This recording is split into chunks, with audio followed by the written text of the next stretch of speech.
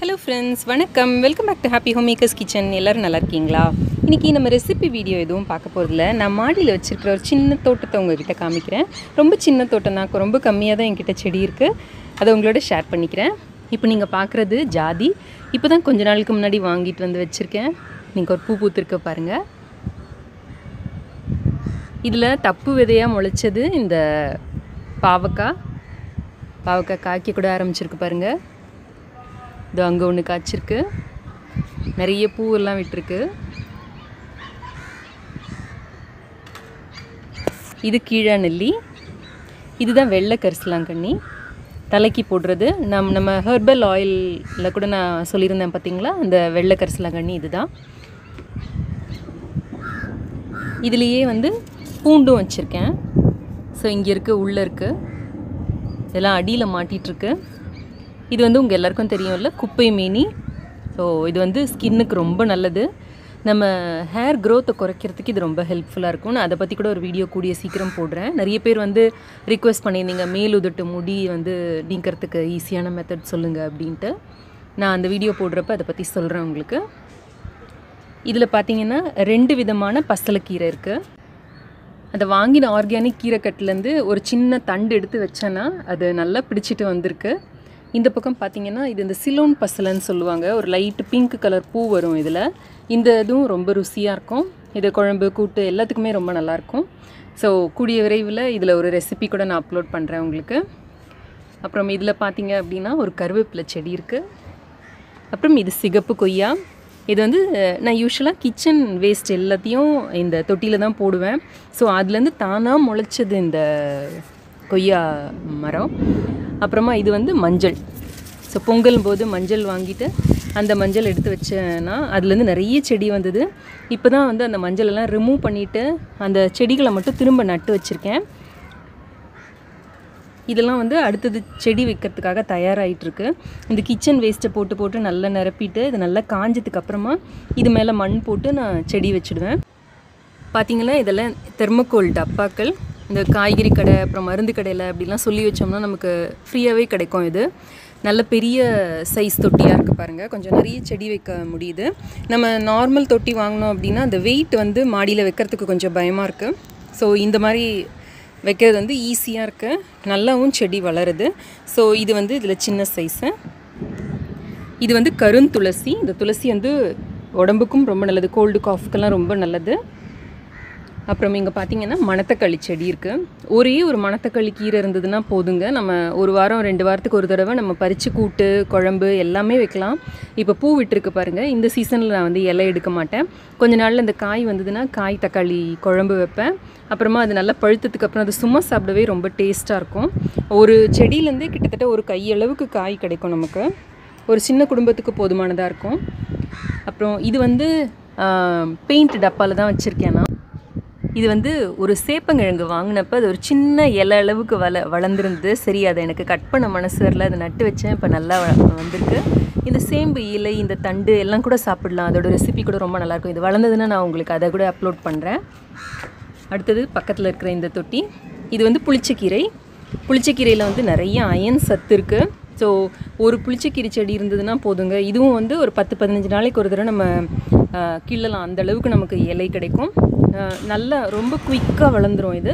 So இது துவையல் அப்புறமா அந்த கடையிறது அதெல்லாம் எல்லாம் பண்ணலாம். ரொம்ப டேஸ்ட்டாக இருக்கும் இது. அப்புறம் இது என்னோடய ஆசைக்காக டேபிள் ரோஸ் வச்சுருக்கேன். விதவிதமான கலரில். இன்றைக்கி ஒயிட்டும் பிங்க்கும் தான் பூத்துருக்கு, பாக்கி இதுவும் பூக்கல.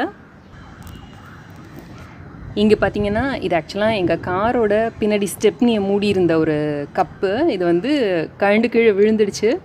ஸோ இதை நான் தொட்டி மாதிரி யூஸ் பண்ணிகிட்ருக்கேன்.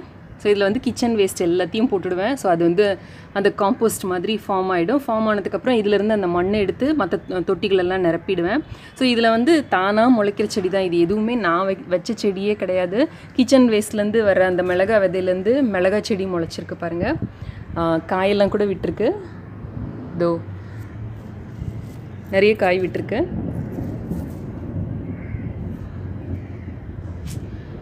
அப்புறம் இதுலேயே நடுவில் தக்காளி செடி, அப்புறம் இது மணத்தக்காளி காய் செடி, அப்புறமா குப்பை மேனி எல்லாம் இருக்குது. இதில் தானாக முளைச்ச கருவேப்பிலை இருக்குது. ஸோ இதெல்லாம் இருக்குது இதில். கீழே நல்லி இருக்குது.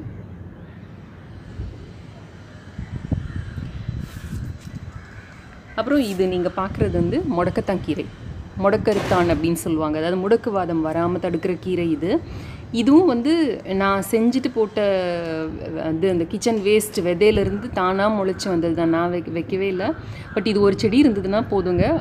ஒரு 15 டேஸ்க்கு ஒரு தடவை இதுவும் நம்ம வந்து ஒரு நல்ல ஒரு 2 கைப்பிடி அளவுக்கு கீரை எடுக்கலாம். இதை வந்து அரிசியோடு சேர்த்து அரைச்சி தோசை பண்ணலாம். அப்புறமா பருப்போடு சேர்த்து பருப்பு அடை பண்ணலாம். நான் எல்லாத்தோட ரெசிபியும் ஆல்ரெடி அப்லோட் பண்ணியிருக்கேங்க. இது வந்து நம்ம மூட்டுக்கு அவ்வளோ நல்லது. நம்ம உடம்புல சேர்கிற யூரிக் ஆசிடை வந்து தடுக்கிறது. மூட்டு வலி, ஜாயிண்ட் பெயின், ஆர்த்ரைட்டிஸ், அது இன்ஃப்ளமேஷன் எல்லாத்துக்கான மருந்துலேயும் இதோட மூலக்கூறு தான் முக்கியமான பொருளாக இருக்கும்.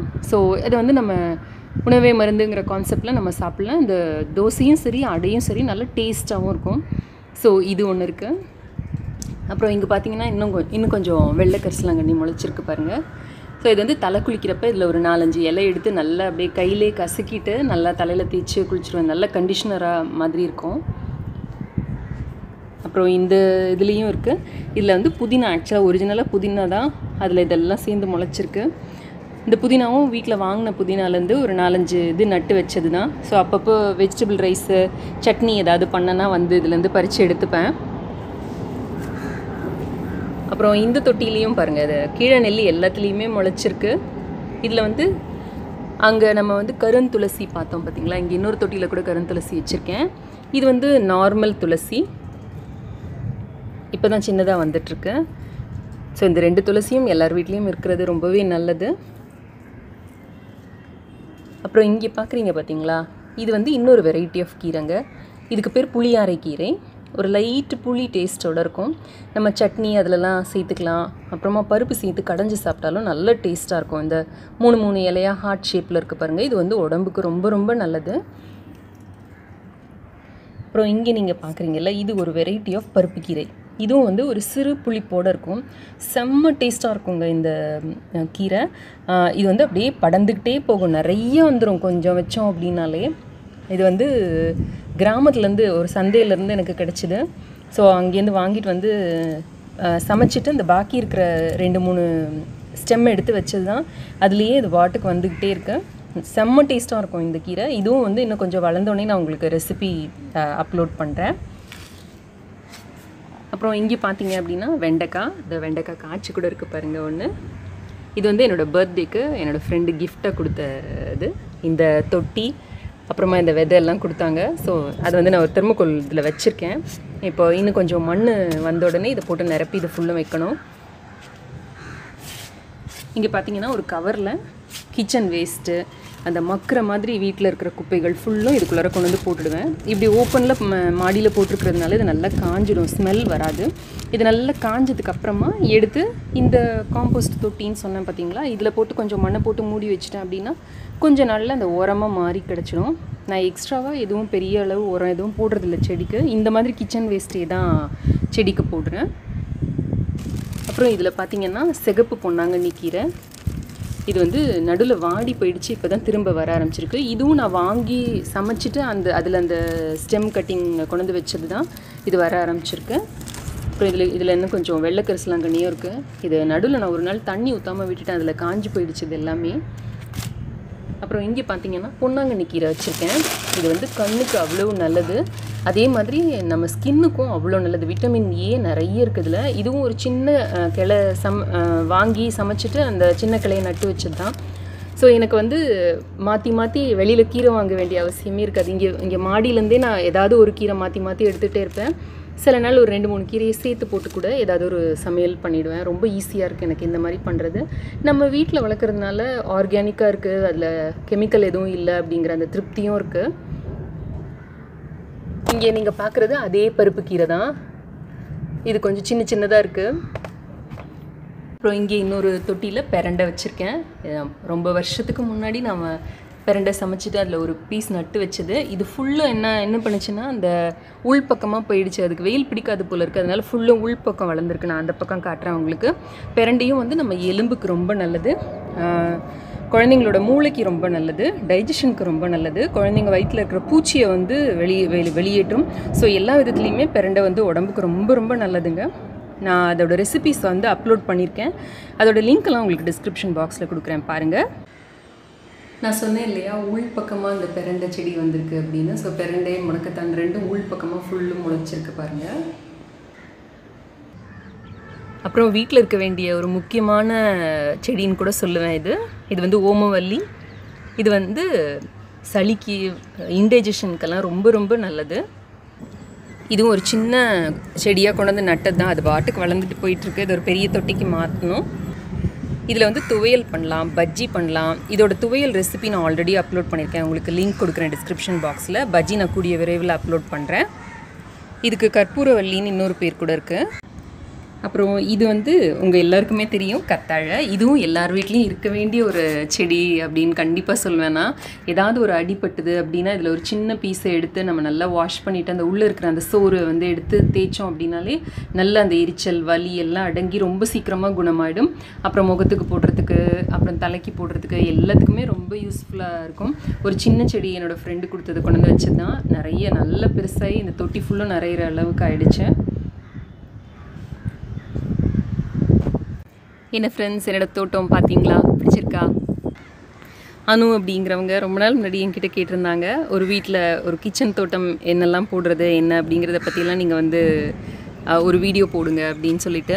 என்கிட்ட நிறைய செடிகள் கிடையாது, கொஞ்சம் தான் இருக்குது. நான் இப்போ தான் கொஞ்சம் கொஞ்சமாக தொட்டிகள்லாம் வாங்கி வச்சு செய்ய ஆரம்பிக்கிறேன். நான் எல்லாம் செய்ததுக்கப்புறம் உங்ககிட்ட எல்லாம் ஷேர் பண்ணிக்கிறேன். இதில் உங்களுக்கு வேறு ஏதாவது வீடியோஸ் வேணும் அப்படின்னா கூட நீங்கள் கீழே கமெண்ட் செக்ஷனில் எனக்கு எழுதி அனுப்புங்க. நான் அதையும் அப்லோட் பண்ண ட்ரை பண்ணுறேன். இணைந்திருங்கள். ஹாப்பி ஹோம் மேக்கருடன் என்னாலும். நன்றி, வணக்கம்.